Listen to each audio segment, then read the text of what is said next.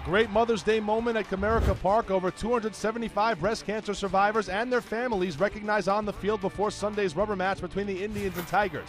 Zach McAllister starting for the Tribe. Bottom two facing Brian Pena with a man on. Pena belts a two-run home run to right center field. And look how close this one was to staying in play. It just sneaks over the yellow line for a two-run shot. Detroit leads it 2-zip.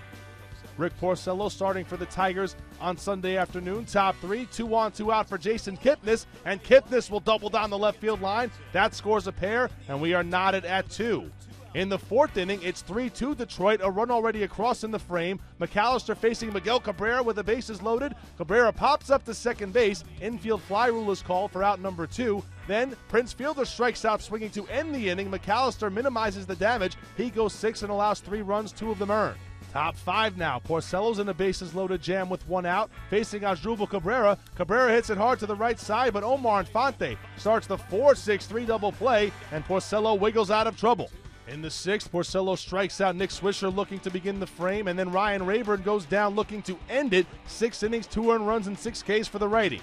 9th inning now. Jose Valverde looking for his 4th save. He's 1 out away, but Michael Brantley's at the plate with 2 on. And a line drive, base hit into left field. Bourne coming around third. Dirk's up with it. Throw to the plate. Offline. Tie game. Michael Bourne began the 9th with a pinch hit walk. He comes in to tie the game at 3. We're headed for extras. Top half of the 10th now. Darren Downs on the mound for the Tigers. He's facing pinch hitter Mark Reynolds, rocking the pink cleats on Mother's Day, and he will deliver with 2 men on. He'll shoot a single into left field. Carlos Santana hustles home to score. Michael Bourne caught in a rundown to end the inning, but Cleveland leads this one 4-3. Bottom half of the 10th now. The Indians turn to Cody Allen with 2 down. He's facing pinch hitter Matt Tuiasosopo with the series on the line. Swing and a miss. He strikes him out, nailing down his first major league save. And the Indians win the series, taking 2 out of 3 from Detroit here in the Motor City.